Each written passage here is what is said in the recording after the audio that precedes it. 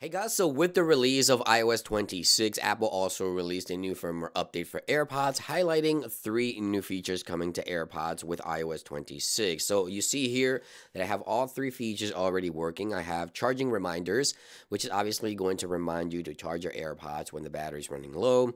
You also have pause media when falling asleep. So if you're listening to music or a podcast or background sounds when you're sleeping, your AirPods now basically have sleep detection and it can pause the media. I tried that last night. Works very well here on the beta. And we also have a very interesting option here, which is camera controls. This allows you to use your AirPods as a remote for the camera on your iPhone. So today we're going to take a look at what's new with AirPods in iOS 26. So let's jump into settings and take a look at some of these new features. Now the first feature I would like to talk about is the camera remote option. Right there it is. We have camera remote, and now you have several options here. You can turn it off, you can press once in order to use the camera and use your AirPods as remote, or you can press and hold in order to use those AirPods as remote for your camera. So I thought this was a very clever idea, right? Because if you have your AirPods in your ear as you're taking a picture, let's go ahead and place the AirPods in my ear here, and I launch the camera application, and let's say I want to set a timer here for 3 seconds while the AirPods in my ear. I can press on the stem, and you see right there it takes 3-second countdown, boom, takes the picture. Now obviously you can adjust that timer and it will work the same way for 5 seconds. Press on the stem, and in 5 seconds you can take perhaps a family portrait or something like that with the AirPod in your ear.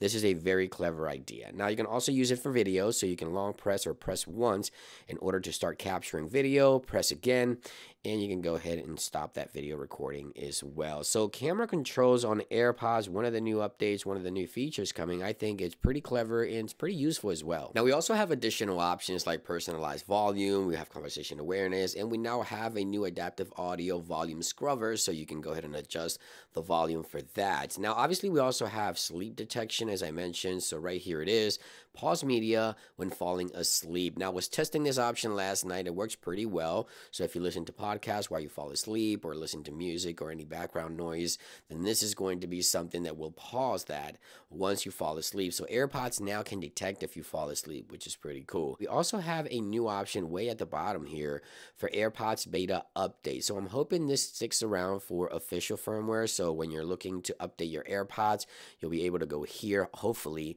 and see when there's a new update available for your AirPods, or you can enable or disable updates manually.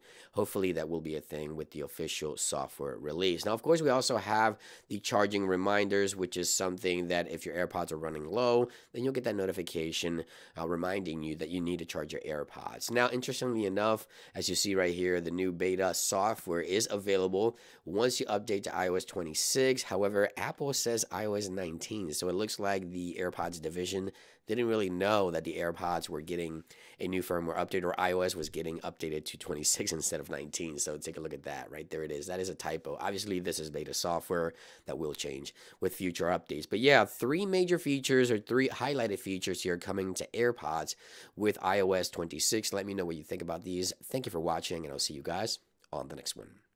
Peace.